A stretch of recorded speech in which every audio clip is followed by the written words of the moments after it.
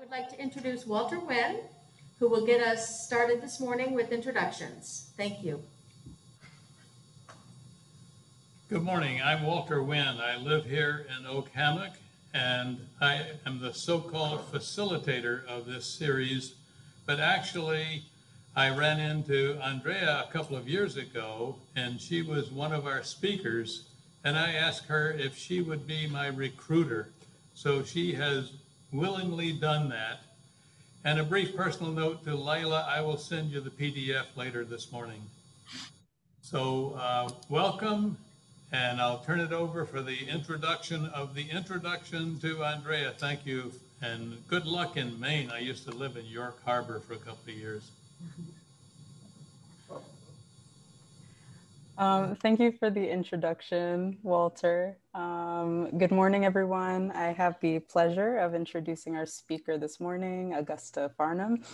So Augusta lives in Brooklyn, Maine, and she received her bachelor's in photography at Bard College in 1998 and is now a master's student in the UF Department of Art in Medicine. Her capstone project will study the intersection of art and medicine, a wildly broad concept. Augusta will be sharing some of the operational tools that she's invested in. And these are building blocks to answer a request to integrate healthcare and the arts. When she receives her master's in 2022, Augusta hopes to be working to rewrite a family medicine curriculum that is laced with arts, humanities, and ethical examples to amplify whole personhood. So Augusta, we appreciate you being here today, and we're really looking forward to hearing more about your research. You can go ahead and start your presentation whenever you're ready. Thank you so much. Okay. Hello, everyone. I am in Maine, far, far away, and I really appreciate you inviting me today. I just wanted to, let's see if we can set a little context. So I am from the Center of Arts and Medicine. I'm in a graduate school program there. These are some of the things that they have put forward as what's important: public messaging, art facilitations, healing environments that are made out of art, and social prescription. So we're just going to set some context. I'm also up here in Maine working with the Maine Arts and Humanities and Medicine Fellowship. This is a group of artists and doctors coming together to discuss healthcare. Okay, so for this context, in about 2010, I was in Ireland with my husband, who makes art for artists. He was overseeing an installation of art for Linda Benglis, who is an artist. And you can see her on the left, there is a water fountain. And then on the right, those are the Three Graces work that she had made over the series of time at the Walla Walla Foundry.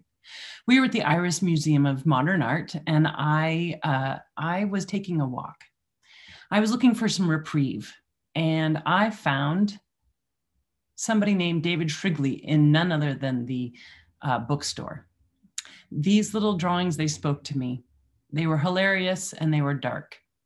You see, I had just started to go back to drawing myself. I was making very small and funny little drawings about life, and I was utilizing birds. So as you can imagine, this illustration spoke to my language.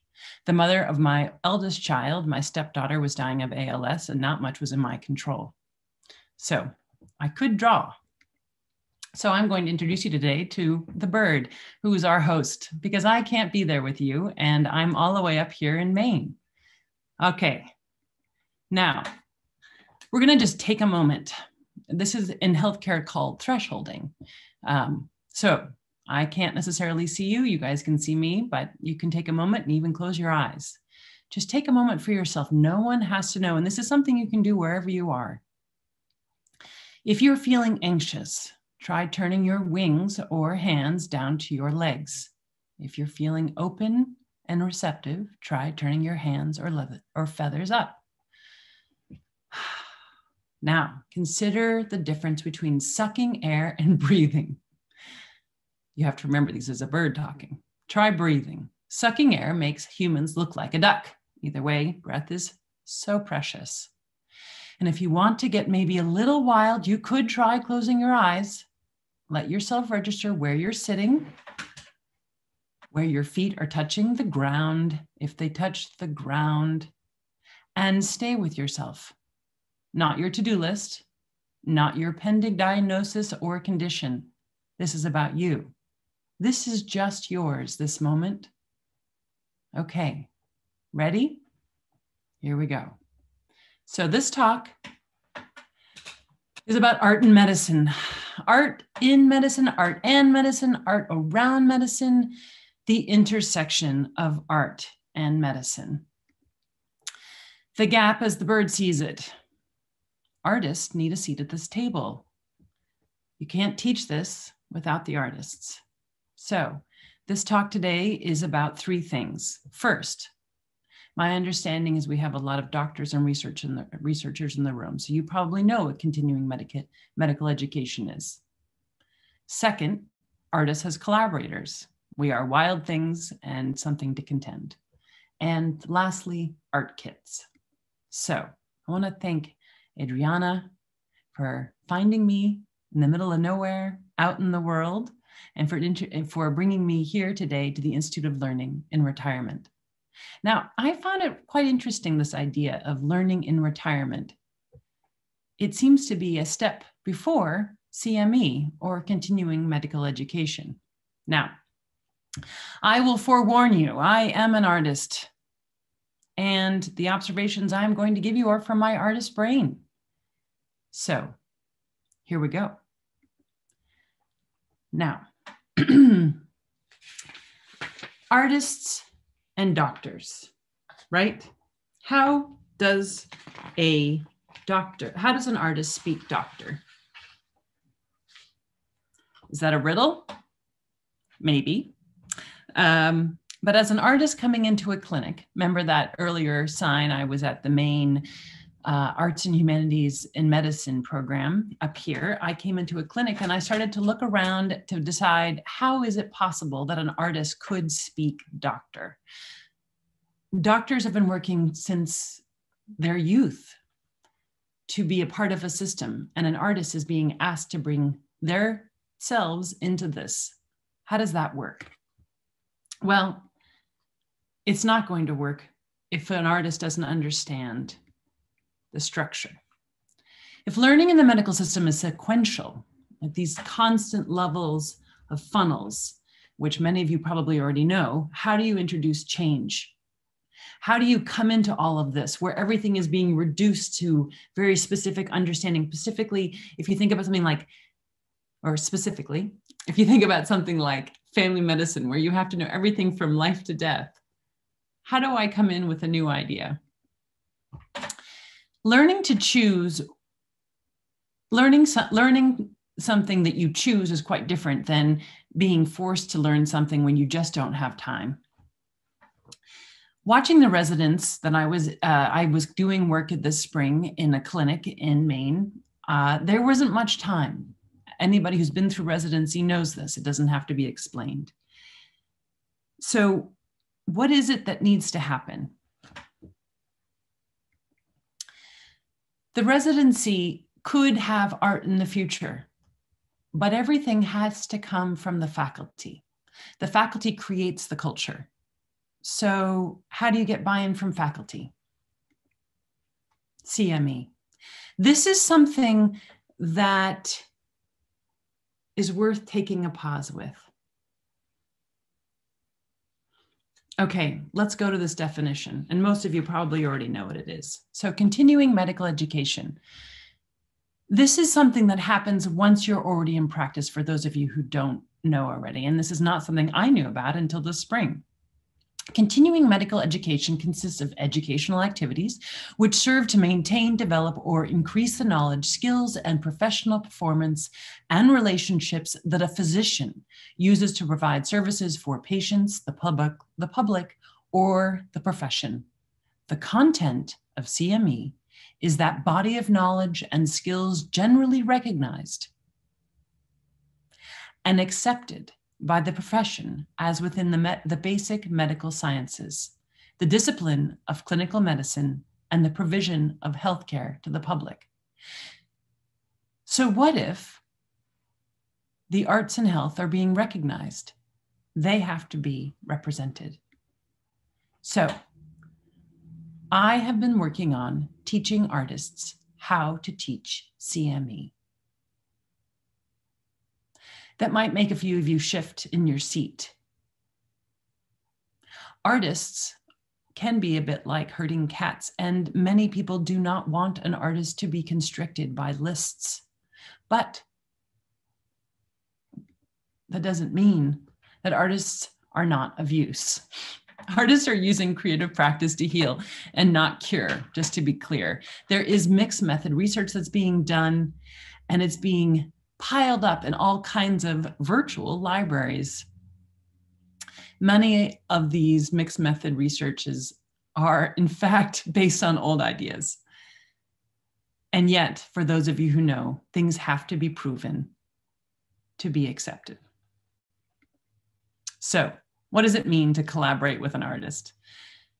I'm here today to tell you about the story that I went through and what kind of difference was made.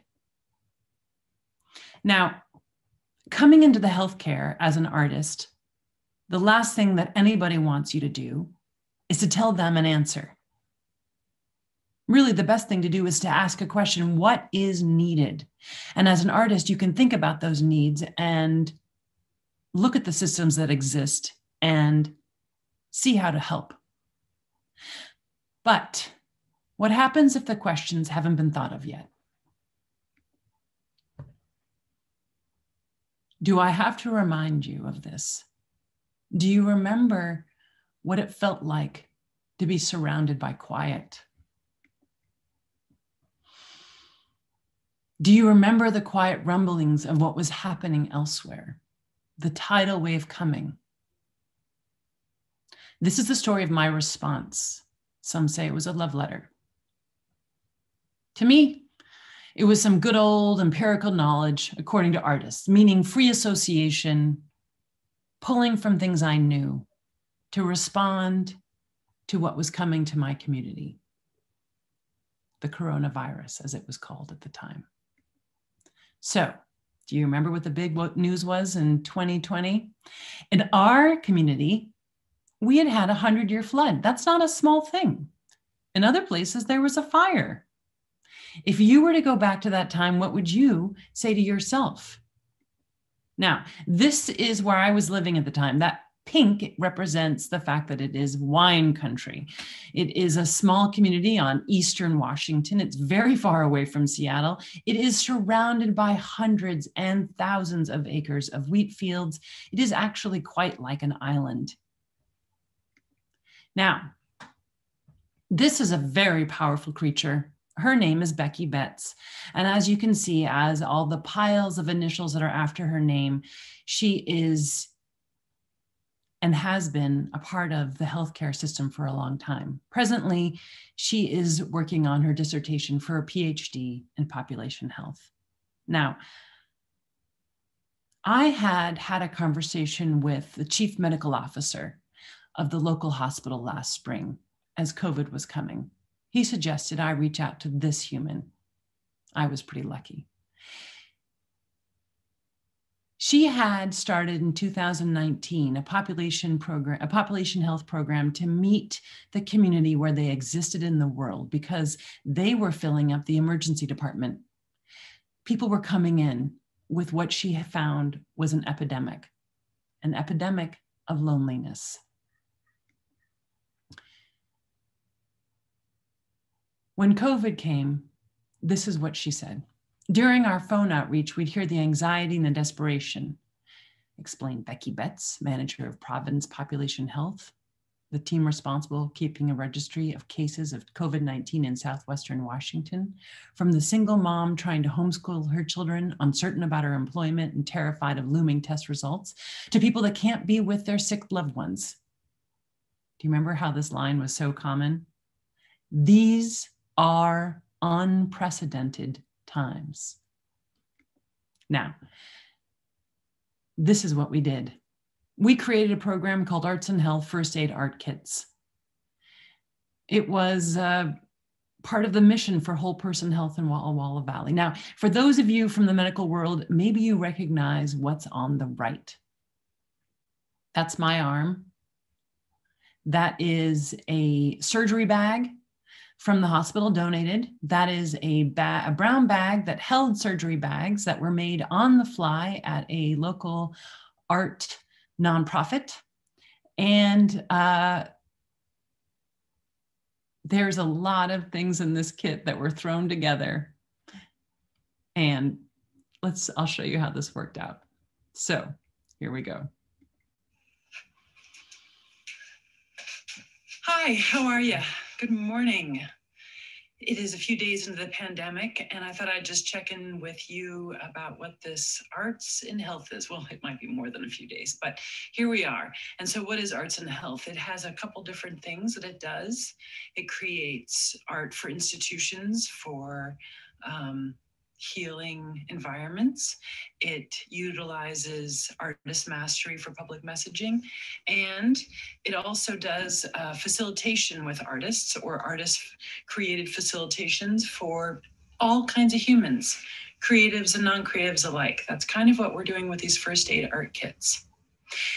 So what is the whole idea here? Why would you do that? Well, doing sit-ups doesn't make you an athlete, but it makes you a stronger person.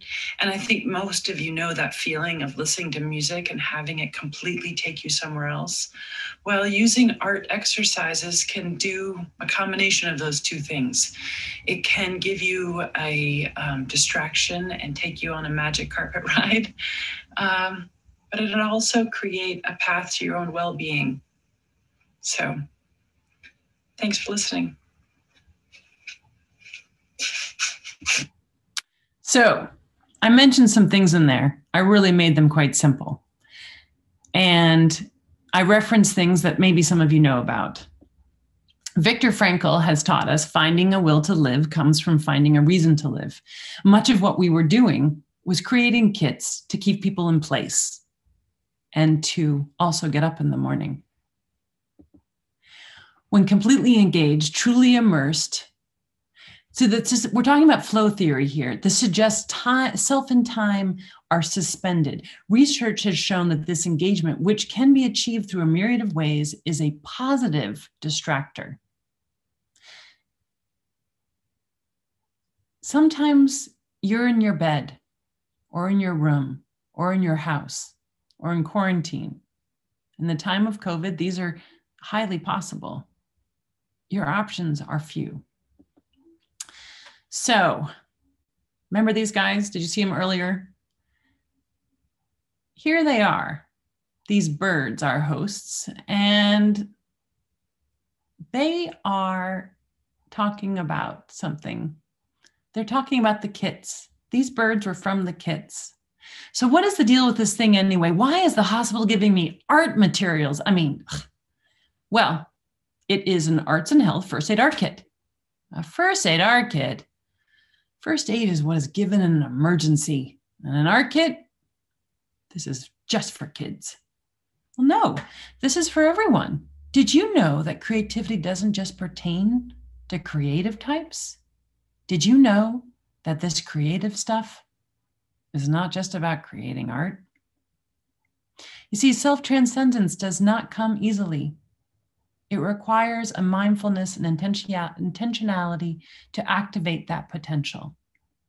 Healing as an integration of the various dimensions of self and an awareness or a deeper knowing of self that includes a sense of wholeness. This experience of self-transcendence may promote healing through leading a personal integration of aspects of the adverse situation, and then to restore self-esteem and renewed life purpose and meaning of life. Coward and Reed is where this quote came from, but it was really Reed's work. She is a nurse practitioner in Arizona. Self-transcendence is what often allows people to get through an experience. So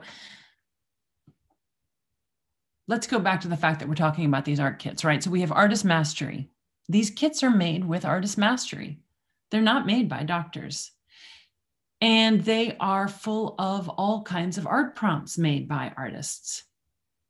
These kits are made and they're given to the nurses This is what makes a difference. This middle section, this is where it changes. The nurses, not some art center, not some art teacher, but a nurse is handing the kit with a thermometer and an oximeter to a patient in quarantine in their home or wherever it is that they exist. So here's what we were doing, just to give you a quick round of things. The artists were coming together and making the first aid art kits. We received community funding. The kits were given to Population Health, which is a part of Providence St. Mary Medical Center in Walla Walla, and they were the vehicle that got to the patients. And all of this went through our local umbrella of Art Walla Walla, which held videos that patients could then see to help them with the prompts that were in the art kits. It's kind of a nice circle, isn't it? Okay, so those prompts I kept talking about, they were in these. Now I want you to take a look a minute. Yes, the name First Aid Art Kits is in English on both of them, but I think you'll see that the one on the left is actually in Spanish. Much of our population spoke Spanish first. And there's nothing quite like being sick and not being able to be seen as a human. There were translators that came in from all over the world and pitched in over a weekend to have this translated so that the people that were receiving the kits on Monday could read them themselves. Okay, now, again, go back to that thought process. What did it feel like to be in the state of early COVID? What would you have said? What would you have shared? So we were teaching the idea of well-being. What a funny thing, right? How about these words? Do you remember learning about social distancing or quarantine or isolation? As if you have to have these things explained to you now. They're all a part of that newsletter. Because the newsletter is a great place to do both public messaging and art prompts. It's the why, the how, the where, the who. These art kits are a way of communicating. Phone numbers, email, websites, who to turn to, and art materials. Okay, so let's talk a little bit about these art kits. In this particular situation, since I was working with the artists in the community, I was able to have the artists reach into their own self-knowledge and talk about the topography. They were able to use their own senses and knowledge of the geography that they were in, that the patients were in, relating to that patient's experience. This becomes a part of the delivery of healthcare. Think about that for a minute. Whole person care is very popular right now, right? But actually seeing the person receiving the care in a situation where they are in isolation, quarantine, what do you have as tools to recognize them? So we used a lot of the usual art supplies, nothing unusual. And we worked with things that were really unprecious. People donated work, donated paper, most all of everything was brand new. But it was really just about making something accessible. The kits were thematic. They didn't include everything. A nurse would know if she was speaking, most of them were women, I have to admit, to a patient that was homeless or had a pair of scissors in their mansion. This is important. The demographics, the social determinants, these things play a role. So when a nurse is seeing a patient for where they exist in the world, they were choosing art kits that that worked with their life. Okay, these were some of the ideas and presentations that were both in the art kit and on the website. The yoga breathing, for instance, was only on the website, so you could work with the person as they helped you breathe, which was helpful, both anxiety and having a hard time to breathe. The other ones were done by local sort of famous artists, and those kits had all kinds of different ways of exploring them. There were things that were connected across the nation, like the animal mask Making Zoo. There was a website where you could enter your mask and be a part of a community, and you could do things that really had nothing to do with anybody else and just your own quiet self. You did not have to have mastery. You could just follow the directions. There was also coloring pages that were made that were about the area, about the things that they knew. Okay. These ideas are brought to you from artists that were asked to share their mastery using these super simple material list. No, you don't have to follow the lessons. And yes, they all are about doing, not the finished product. This is not about making something to be framed. In fact, the whole idea for it to not be precious. So this is where I come in with my public service announcement. We are dealing with humans and caretaking of them. But that doesn't mean that it's not a service. These artists were paid for their work. It's important to remember that artists have things to offer and they should not be asked to volunteer. Do you ask the doctor to volunteer? No, you pay the doctor. I understand in this situation, there was many things that were brought forward that were volunteered, but it is important in healthcare to always pay the artists. Okay, so speaking of payment, here are some of the artists and their names and the things that they did. I have since left Walla Walla. The program is now being run by Sarah Leidy. She's a painter and she is one of the prompts. But I did use the platform to talk about each of these artists, to share their video, to have links to their website. I offered them payment. And this is who we have: Catherine Bell, Squire Broll, Jared Nettles, Maggie Kennedy. You can see the list. They're wonderful. Okay. Now, come summertime, things settled out. And I think we all thought that maybe we were all going to get through this a little bit faster.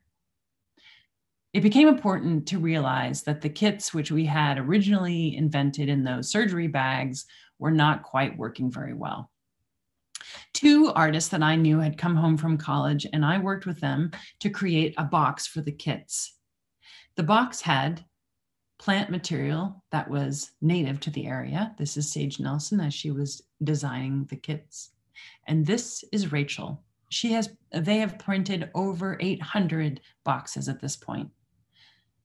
Actually, last I checked, she did another 500. So you do the math. Unfortunately, the kits are still needed. So here is what the kit became from the surgery bag. Labeled so the nurse knew what was inside, stackable, and each of them were hand painted, or printed rather. Okay, so here's a kit. Unprecious and accessible. Let's just make them real.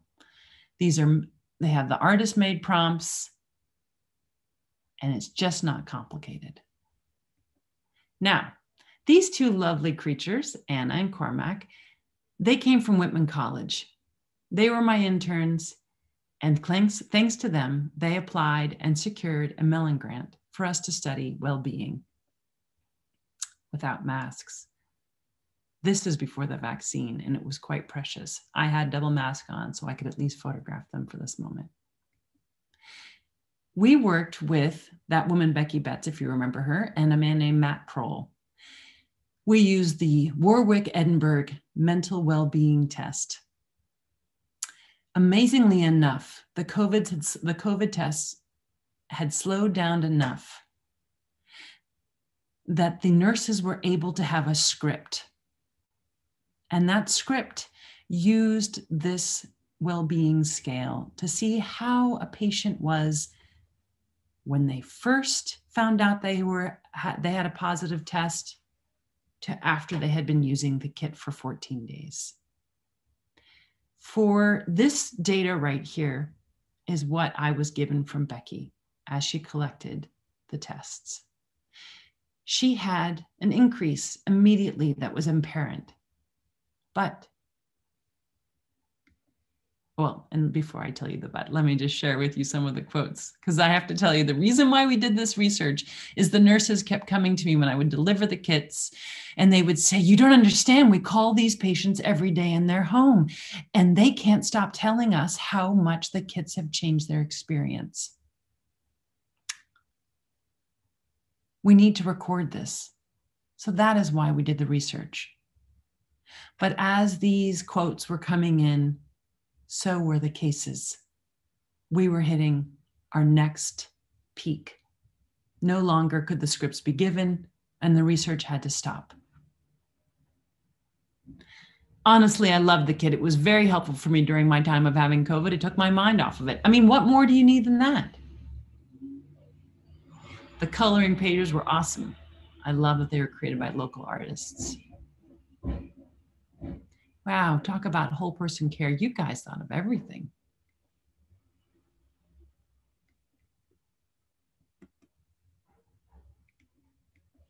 So our kits, they are a tool for the whole you. Providing art kits is for the moment right now. And after leaving Walla Walla, I went to that place at the beginning. Remember that square where I was working with Northern Lights Health. And I started making art kits for residents. And I would move around a residency clinic offering these for their block conference and their curriculum, trying to educate the use of the kit. Now, I would say that using art kits is not a perfectly figured out thing, but when it is handed from a person like a doctor or a nurse or someone in healthcare, and they hand it to someone who is in need of a new answer, an answer that is so old,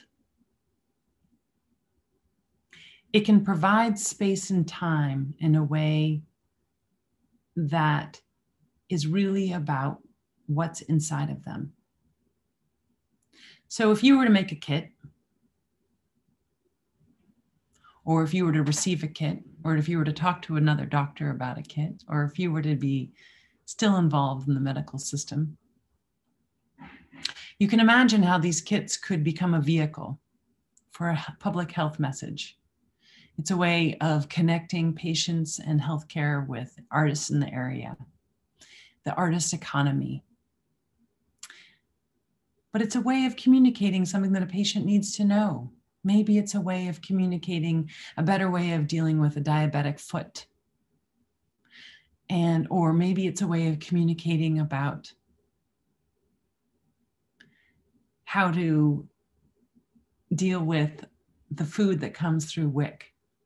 Or maybe it's a way of communicating and reminding a human that they exist and that you see them. It's an old tool. And I believe, to go back to the beginning, that artists are here to collaborate.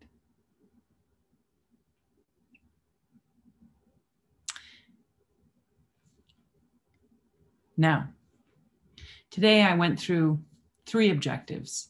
CMA as a place to teach art ideas. And I just spoke specifically about the one that I have done the most work in. Collaboration with an artist can shift the human experience beyond diagnosis.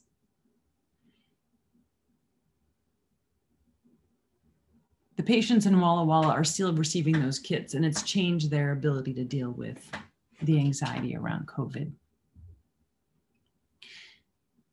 There are art facilitations that are using art kits around the world. The veterans, the VA is using them. There is programming all over in the UK. It's part of social prescription. If you remember that red social prescription in the beginning, they have a pilot in Massachusetts where they're connecting with artists to be able to start creating social prescription programming. This is part of the change and future of medicine. And art kits are a really tangible way of looking at that. It doesn't have to be one-off. These art kits can be something that's put into somebody's hand and they can experience that moment beyond the one interaction of healthcare. Because isn't that the question? How do you make it sustainable? Learning the habits, learning the muscles, about looking at the internal universe inside of you with the tools that we've had for a long time. This is Becky and I in the very beginning. We're not even wearing masks. We had no idea what we were getting into. Thank you.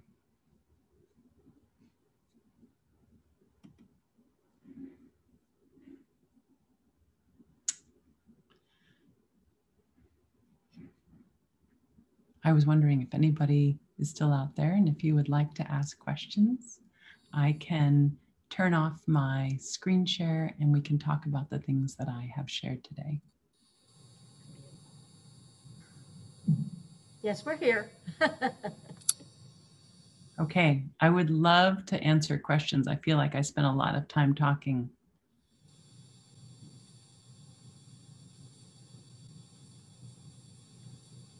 I don't see any in chat. Walter, do you have any comments or? Thank you very much. That was very interesting.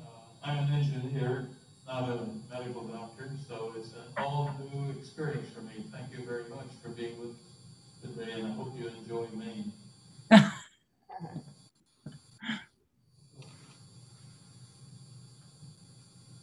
Yeah, this is Ken Burns. Was a physician and a researcher. So the question I have that you didn't talk about too much were your sort of medical or clinical intermediaries in terms of passing the kits that were created through caregivers to the patients. And it'd be interesting, I think, to have you just sort of expand a little bit on that part of the interface. So if I heard the question correctly, you were asking about the experience of the people that were handing out the art kits. Is that correct? Yes. Okay, so the hospital was willing to find answers anywhere. And this was a moment that was not normal. And they admitted that and repeated it, that was not how it was normally going to happen and probably wouldn't happen again. So they were open to new solutions. The hospital itself did not know what to do with the art kits. They are used in many hospitals around the country all the time, but this hospital hadn't yet learned that tool. So what happened was population health was able to take the tool and use it in a very specific way. In the very beginning, they handed them out to all kinds of people that they just wanted to make them stay home. So every single shelter in our community, which we had several, received kits. There were kits made for people that were in long-term care and all kinds of different ways. But that was before we knew that we would have 50 to 100 cases a day. These kits became apparent to be an amazing tool to have something to talk about besides just how is your breathing. The nurses would call once a day for 10 to 14 days. These kits gave them a way of seeing their patient that was beyond that real simple checklist, right?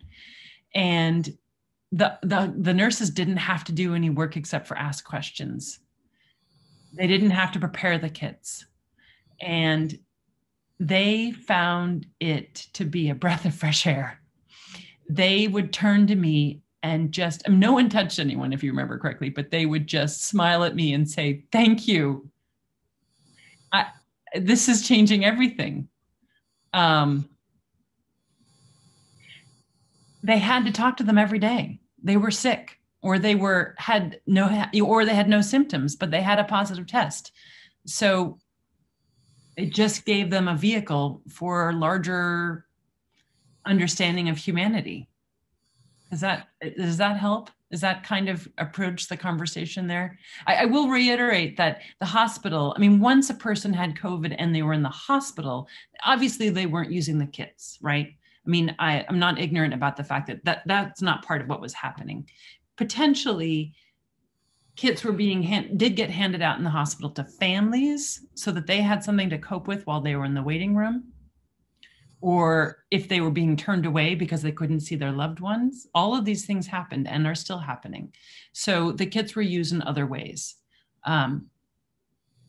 Since then, I have had doctors use the kits for instance, a mother who had 4 children and was working 3 jobs. She needed something to find space. She could not afford to buy art supplies. It blew her mind to have this resident doctor hand her an art kit instead of handing her a prescription of some drug to find space. Can you imagine what that felt like? It was kind of mind-blowing.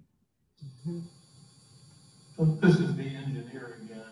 Do you tailor the art kits for the disease, like a broken leg or arm or COVID or a terminal situation? Can you repeat that? I missed the very part of it before the broken leg. Do you tailor the kits individually so that it is different for a broken leg or COVID or terminal cancer or such other differences in the situation for the person receiving the kit? Absolutely. You have to think about accessibility. My father doesn't have hands. So if I were to give him oil pastels, he would roll his eyeballs, right? So you have to find the right art materials for the right people. And also some art materials can be very stressful. And so there is a huge world of just considering what is appropriate, what makes sense, where do you exist in the world.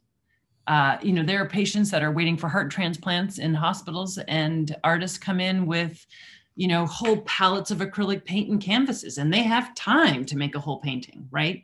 Or you have artists that come in and write whole songs.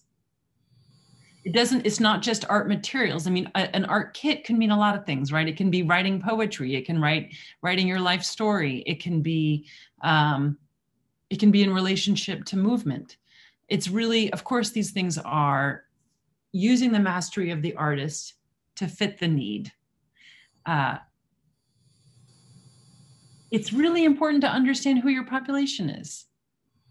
So if your population is transgender youth, or if your population is, veterans for male veterans of the Vietnam War, I mean, you're going to have different things to talk about, right? But that's not, so you have the mastery of the doctor collaborating with the mastery of the artist. You consider their ages, what they're capable of doing, what made them comfortable, what they need, what their needs are. I mean, of course, these things are absolutely important. What their sickness is. Do they have language? Do they have memory?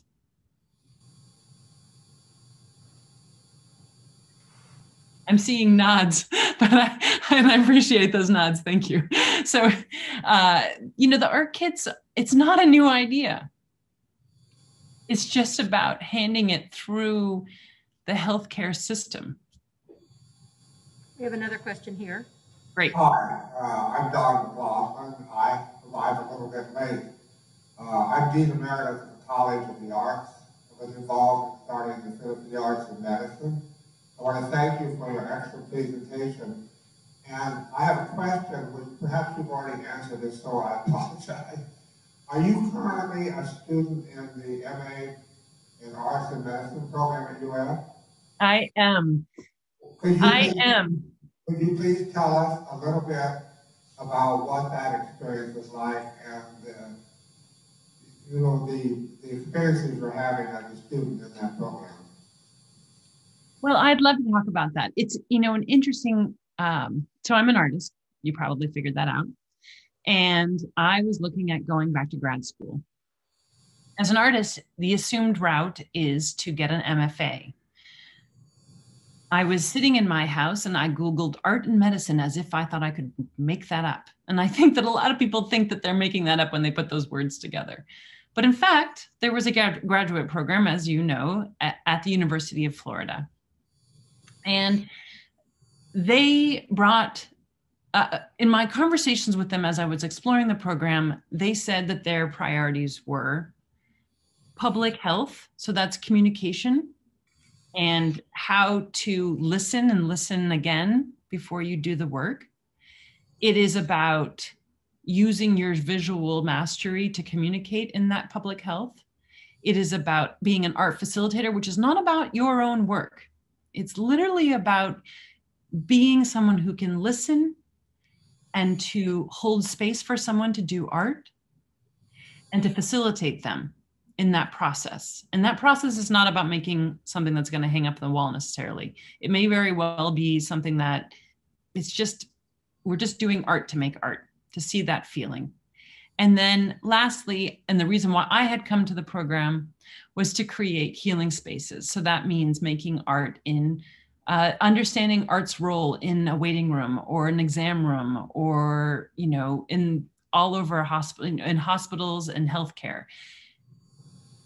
It is something that I still hope to do because I'm an installation artist and a photographer, but as an artist, I responded to the need. And at the same time as I was responding to the need, the dean of the school was a woman named Jill Sankey, who started the program a long time ago. And her efforts really have been to join up with a Dr. Daisy Fancourt in the UK. And the two of them have been working on social prescription. Now, Daisy has made a lot of headway in the UK. And unfortunately, I think things had slowed down a little bit as far as policy making goes for Jill, because COVID hit, as everything has slowed down since COVID hit. But actually, social prescription was able to really blossom during COVID. And there's a huge movement that's coming out of the University of Florida that is utilizing artist practitioners as social prescription. So a doctor can prescribe dance classes. A doctor can prescribe going to a museum. A doctor can prescribe art kits. You can also prescribe going to see, you know, there's things that are social engagement, and then there are things that are walking in nature. You have all these different things that are alternative social prescriptions that are not what you classically think of as a prescription. And the work that they're doing is literally going through the things that need to happen. So working with insurance, working with programs across the country, making sure there's a delivery system, and making sure that there's buy-in from the stakeholders. So that program has been about learning theory and research and mixed methods, and really how to, in their view, how to enter the healthcare system as an artist. And the fun part about that, of course, is that all artists feel that they need to reinvent the wheel. And so as an artist that works with systems, I'm always looking for, if any of you were gardeners, let me use this as the way I think about it. When I design a garden, I often use lines of boxwood. Now, the line of the boxwood is a geometrical line. It holds its shape and color consistently, kind of like a rule, but it allows the other plants that I plant around it to blossom and unfurl and be very wild. So you have this balance, right? It's about creating a structure for the artist to work in, and for the structures to allow the artists to do their work. And all of this is about learning how to respect the two. That is why the CMEs were and are a continued goal of mine, because it is not something that's being talked about at the school. Learning how to get respect from healthcare and not to be considered othered is still an issue. So I'm working to change that. Very much. I think what you just said has been true of arts therapy over the decades, actually. that is they gaining the well-deserved respect. But you mentioned Joe Salmi, who is the director of the Center for the Arts of Medicine. One indicator of the respect that this one is receiving is that she, if I understand correctly, has recently been appointed to the board of the CDC. Yeah. To guide them through this pandemic. Is that right? Yes, she did amazing work with the Ebola, and she's done amazing work leading with the coronavirus. And she's a great voice out there. And it's wonderful that she's being listened to, isn't it? Another question here? A comment.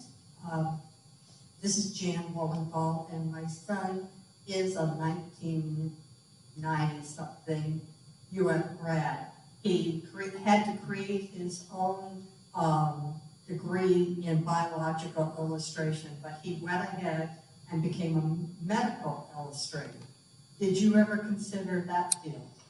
Well, that's a great, thank you for bringing that up. It's something that I am not, if you've ever been to the Museum of various artists, sometimes you can see that they're wonderful illustrators before they start to learn their way. I did do illustrating, but I've always been a little bit wild and raw. What was more interesting to me was something called graphic medicine, which you might ask your son about. Graphic medicine is literally using graphic novel concepts to amplify experience. It's not so far away from what I was doing with that bird, right? I was kind of taking you along and giving you something that's not a human, and it can be anything and any gender and anything, right? To talk about something that is that otherness. You know, there's stuff that exists here that is not here, if you can see my hands.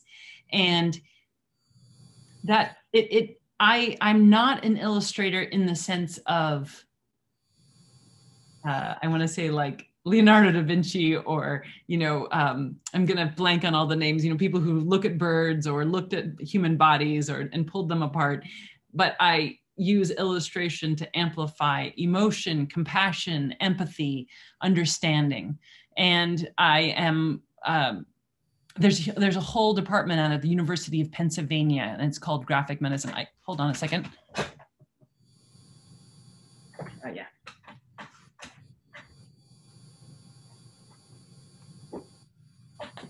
I have this book.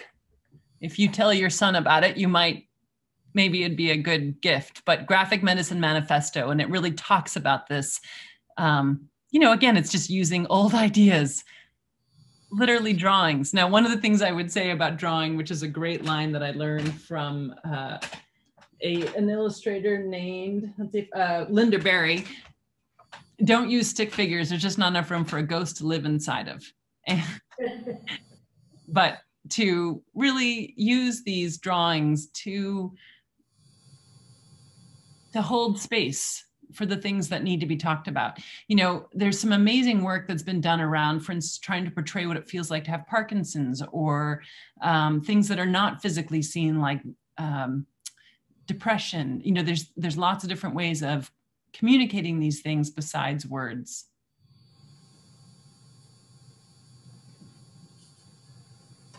How are we doing? Thank you. I don't see any other questions in chat. Great. Andriana, do you have any comments, final comments? Yeah, I mean, well, thank you so much, Augusta. This was fascinating. I guess the only question that's kind of been on my mind, I guess, since the Art Kit initiative that you described, like, since it is so tied to COVID, how do you think it can translate to post-pandemic context, like thinking forward to like encourage that continuing well-being for patients? That's a really great question. So I've actually been thinking a lot about this, and there's no reason why it can't transfer. I mean, if I had thought about this, I would have sent each of you art kits, and you could have had an art kit to do during this conference. There are conferences happening all over the country right now with medical education. So what if those conferences, the CMEs, were being taught, and everybody in their own home, office, kitchen, wherever they are, had an art kit to use that went along with the lecture. I have been working with clinics to be able to order whole piles of them to just hand them out to, you know, how people hand things out. There's just making the barrier not be, to take away those barriers, to make them accessible. They don't cost a great deal of money to make, and they make a huge difference. So then you also have therapy. So lots of people do therapy now online. I mean, think about the virtual world in art kits, right? You have all of these different areas. There's also just the basic simplicity of where I'm coming from. Art facilitating and art practitioners literally will work with people all over the world, wherever they exist in the world. And so that person receives the art kit and then they're facilitated by the artist. It's made a huge difference. You know, people who don't have a car, don't have transportation, don't want to come to town, don't have time to come to town, don't have childcare, can sit on a Zoom and participate. And if they had an art kit, then they could actually do something. They can feel what it feels like to push that oil pastel across the paper, or they can see what happens when they add water to just a watercolor pen, like these very simple things that we all know and have played with. And it really speaks to that inner 5-year-old, right? Like when you were allowed to play with art materials, bringing that into real life, everyday life. There's no reason why it can't be accessible. So do I think that there's a future for it? Yes, I think there's a future for it. And I'm hoping, I'm working on that right now. And I hope that more, I'm hoping to work with clinics, doctors, healers of all different kinds, artists, facilitators, and conferences to start getting these out into people's hands. Amazing. Yeah, no, I'm looking forward to seeing what you do with this. It's great. Well, maybe you'll come do some anthropological virtual testing on it. Sounds good. Well, thank you so much. Adriana, do you want to give us a sneak peek at what next week's session will be? Sure. So in our next talk, we're going to have Edward Quinn coming to speak with us, and he's part of Dr. Connie Mulligan's genetics lab. And so he's going to talk about a study.